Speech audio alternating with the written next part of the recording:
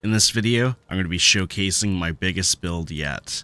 This build took me a few hours to build. It is absolutely massive, and I hope you guys enjoy. Also in this video, I'm going to be showing you how to build the frame, and in another video, I'll show you how I went through the thought process of placing all the decorations. But anyways, without further ado, let's get into it. This build is a absolute massive 42 meter by 20 meter at some parts. It is absolutely huge. Compared to my other builds, it is absolutely dwarfing them. So let's go ahead and get into this. First off, we come in through the doors and we get into our crafting area. Most of the time when I'm playing, I use my base to run in, craft up my gear, repair up my gear, and head right back out to go exploring. That's my playstyle. We also have a cartography table over here and a little bar area where we have potions, places to brew them, and also food. We have some cooking stations here so we can make said food. And then we also have our table and our throne that we can sit at and enjoy a feast with all of our Viking brothers. Over here, we have a portal setup. It's just a 2 portal setup. This one will always stay at home, and you can use these signs here to remind yourself what the other portals are named. So you can, for instance, put like Black Forest Base or something like that, and then name this one. And you can keep everything set up nice and neatly there. We have a very small storage space over here. By the time that you're building something like this, you will more than likely already have a storage area dedicated all to itself. So I figured we could just have this over here for like go kits. And if you're new to the game and you don't know what go kits are, it's basically, oh no, I died near one of my portals. I can just grab my stuff, go through the portal, and, you know, you'll be all set to go retrieve your gear. Now, back here, we have a little sleeping area. We could really only fit 2 beds back here comfortably, and then we added some armor stands. Now, you could use these just to store extra kits, or you can use it as, like, full roleplay, where, you know, you take off all of your armor, put it onto the stand, and then you go to bed. Just depends on how you like to play. Next, we'll go ahead and come upstairs, where we have our nice little trophy area. Now, my thought process behind this was basically, you know, hey, look, it's our armor that we used to steal the dragon's egg. But that is going to be it for what we have done with the place. Now let's go ahead and go build it. The front area is a 6 by 6 if you want to build this in segments. I would suggest it because then you can just keep moving things back as you build. If you don't have all the resources to start with. The next area is a 14 by 8. And then you have a little 2 by 5 over here on the side. Now, when you are placing it, you want to go from the back and go up 5, and then out 1, 2, and then 5 more, 4 more this way. And lastly, you want a 2 by 2 out here for the deck. Now in total, this is going to take 162 stone foundations, which is quite a lot, but it is definitely a lot of space to work with, and you really shouldn't have to upgrade your base ever again. Next, we're going to go ahead and place the first row of walls. We are going to skip this part right here for now. First, we're going to be starting off with the dark wood doors, and then we are going to be wrapping around just normal wood walls all the way around the building except for the area that I was just talking about to skip for now. This layer will take 2 dark wood doors and 51 walls. Next, we're going to go ahead and take this up a second level. And just like the first layer, it is going to take another 51 walls. Next, we're going to do a layer of wooden half walls around the whole thing. Next, we're going to go ahead and worry about this little part that we've been skipping. And what we're going to want to do is just place a line of these wooden half walls. And then we are going to want to grab our 45-degree wooden walls, place them in those 2 spots there, and then we want wooden walls in those spots there, and then we of course want to cap these off as well. Sometimes it can be a little finicky. You can just build something up really quick. I'm gonna fly for it. But just like that. Our next step in the build is to build these wood iron poles into the corners of the entire house. Just because this is a much bigger build, it does need extra supports, or we can't put the roof on it at all. Yes, we do have a little bit of overlap here, but that is okay. We don't really need it in here. You can put it here if you want, but if you want to save on the iron, you don't have to. I'm going to, just because I don't have to worry about the cost. And it will help, but it's not necessary. Now that I've shown you that, just go ahead and put these wood beams just to cover it up to make it look a little bit nicer along all of the ones that we just did. I'd just like to quickly apologize for my lack of planning here. I thought I gave myself enough room, but I didn't. It shouldn't really affect our building too much, but just in case it does, I am sorry. Next, we're going to go ahead and start working on the roof. So we're going to go ahead and place these 2 wooden doors there, and then we want 2 wooden walls right next to them. And then we want our 45-degree angled roofs right there. And then we want to come up to the next one and go there. Grab 2 walls and place it there. And then finish off by capping it off with these there. Obviously, if you're doing this not on creative, you'll have to build your way up. It shouldn't be too difficult to do that. Next, we're going to go ahead and put our little X there, just to give it the Viking look. Next, we're going to take our thatch roofs and just fill in this roof all the way down to this spot here, because what we have to do next is a little complicated. Now we want to do the same on this side. For the next part, I figured it would be easier to just show you like so. So what you're going to do is you're going to take your 45-degree angle bits and build up all the way to the top, and then place a full wall next to each one of those pieces. And you will get that nice little thin look back here. So let's go ahead and just replicate that really quick. Like so. And then grab our wooden walls and, like I said, place them in next to them.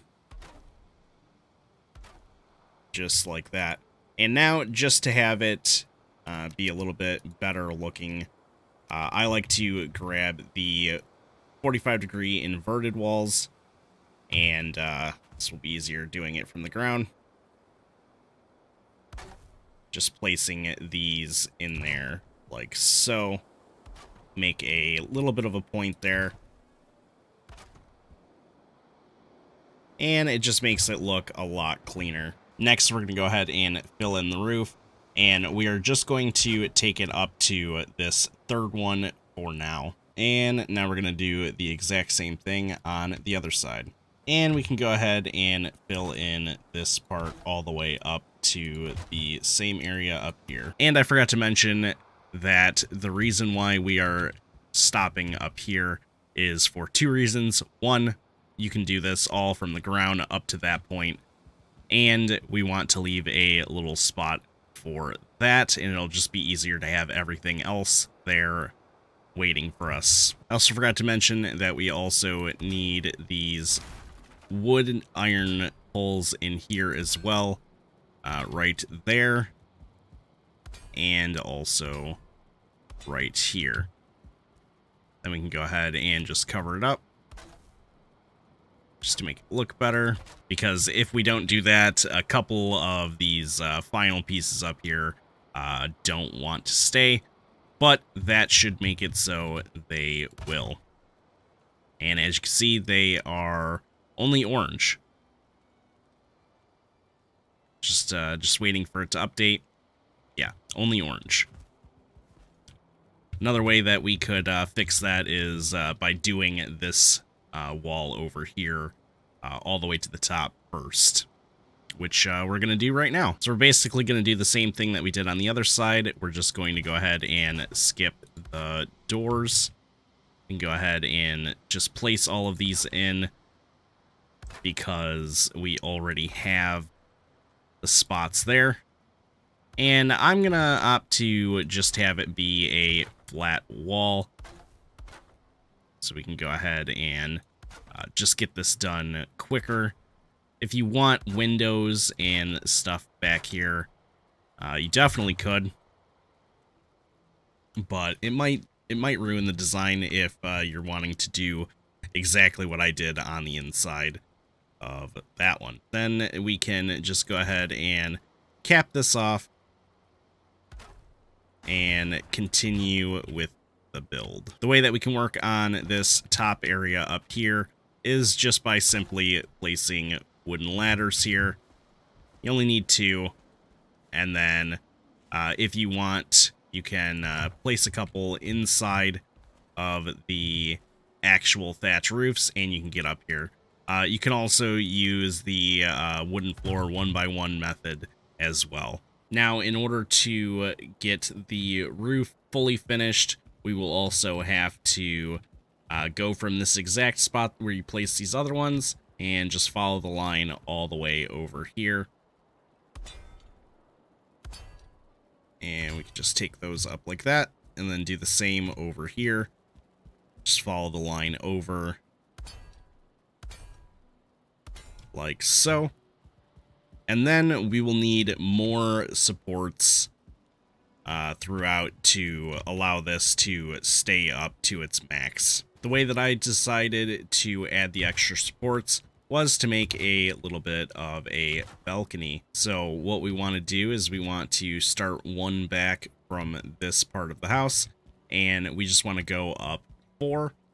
And if you really want, you could have this be just 1, but I kind of like the 2 look better, so I'm going to go ahead and do that, because at least then we won't be bumping our head, and we can actually have space to walk. And we're also going to go ahead and wrap basically the entire thing in these 2x2 wooden floors, and we're going to go ahead and stop right here.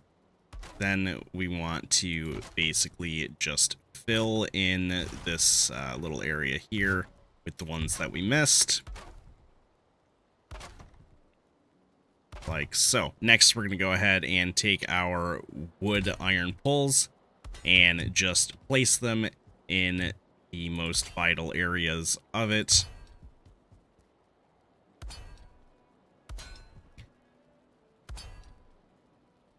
After you get these placed in, we can go up top and place them in to go all the way up to the roof. Make sure when you are using the snap point for the last one, make sure you're using the snap point for the roof and not the bottom of the previous one, or it will poke out. Next, we're going to go ahead and just cover them up. Once again, making sure that you don't clip through the roof. Now that our supports are in place, we can go ahead and get back to finishing the roof. So what we're going to want to do is place 2, and then come to the other side and place 6. Repeat the same on the other side as well, and then cap off each one of the sides with the X. And then we get to work on this part here. So the way that you're going to want to do it is you're going to want to line the entire top of these with the 2-meter beams, and then we're going to cap off these spots here and over here.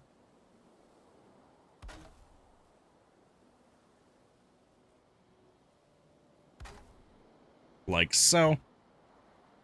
And then we can use the 2-meter pulls like this on each one of these intersections. Make sure you are putting one right there as well, and then go ahead and cap these off. Then we want to take our 45-degree wood beams and place them up here like so.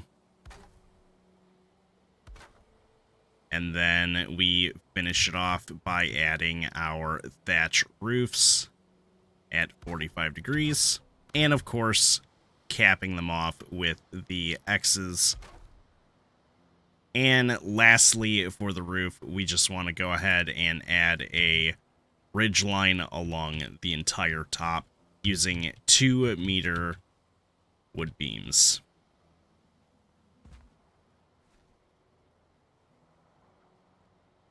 And then we're also going to go ahead and add